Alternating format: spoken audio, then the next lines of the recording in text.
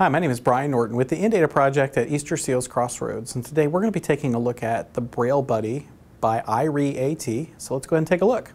Hi, I'm Cody with Irie-AT, and we are going to be showing you the Irie Braille Buddy Embosser.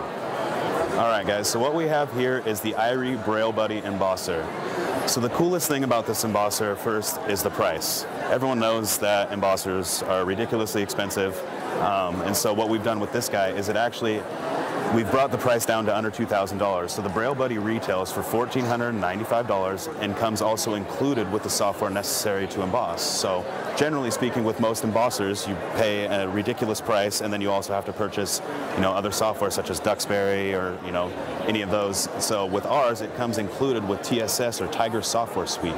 And what the software suite allows you to do is you can emboss directly from Windows applications. So if you're in Word or in Excel or anything like that, you can simply just push the translate button and it will emboss it out for you. The other neat thing about the Braille Buddy is it does both types of media. It not only does tractor-fed paper, but it also does cut sheet paper. So you can do, different types of things. You can Braille business cards with it using the cut sheet version. And then of course with tractor-fed, you can do much larger jobs because it's on a reel.